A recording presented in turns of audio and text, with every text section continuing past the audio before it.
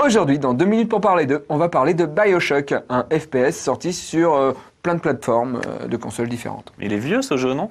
Oui, mais là, il est ressorti sur PlayStation 3. C'est quoi comme jeu exactement? Alors, imagine un FPS style Doom, mélangé avec les X-Men et avec des décors de Jules Verne. Waouh! Donc en gros, c'est comme si tu regardais le DVD des X-Men sur ton DVD portable dans Space Mountain et avec un flingue. Voilà, oui, c'est un peu imagé, mais c'est ça. Hey, hey, je suis Mickey! Hé hé, je suis énervé!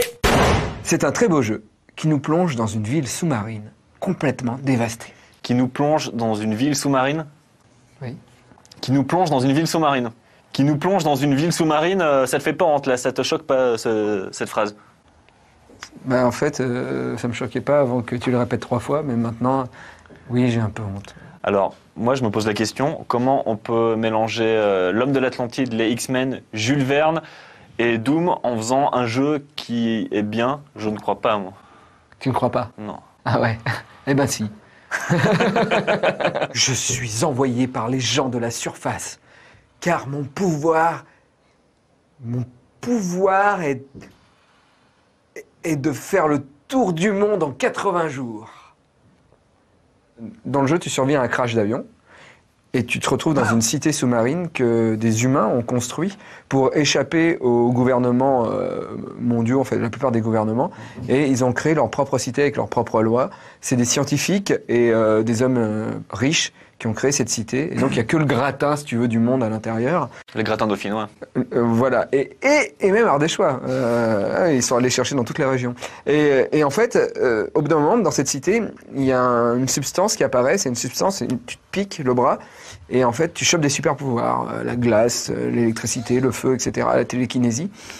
Le problème, c'est que cette substance, tout le monde l'utilise, mais elle rend fou. Et en fait, au moment où dans le jeu, tu arrives dans la cité, il n'y a quasiment plus personne, tout est dévasté, et les seules personnes qui restent sont complètement tarées avec des super pouvoirs et cherchent à te buter, quoi. Donc c'est flippant un peu comme jeu alors. Ah ça fait fouetter des fesses. Il y a des petites filles zombies qui sont tout le temps accompagnées d'un gros scaphandrier qu'ils appellent le golem, qui est une vrille géante, et chaque fois que tu les croises, mais t'as peur. Tu joues à ton jeu, t'es chez toi, tu flippes. Tu flippes parce que non seulement il y a les gamines zombies, bah c'est hyper malsain parce que tu sais qu'elle peut tuer des gens, qu'elle vole leur sang, etc. C'est hyper malsain, mais c'est une enfant. Et d'un autre côté, il y a ce golem géant qui fait un bruit de machine, qui fait comme ça. Tu flippes, t'es hyper mal à l'aise et tu flippes. Alors c'est bien Bioshock. À Bioshock, on dit Bioshock, hein, c'est la cave qui le dit. Pardon. Bioshock, c'est vraiment très très bien, c'est beau, le scénario est en béton, les décors sont en béton, l'ambiance est en béton. Bon, seul problème, c'est que c'est un petit peu dur, mais je vous invite à y jouer et à ne pas le télécharger. Bioshock, c'est validé. Et ça, c'est pour toi, Cyril. De sa part, hein. Moi, ça n'a rien à voir avec toi. Moi, je valide, il n'y a pas de double sens. Ouais.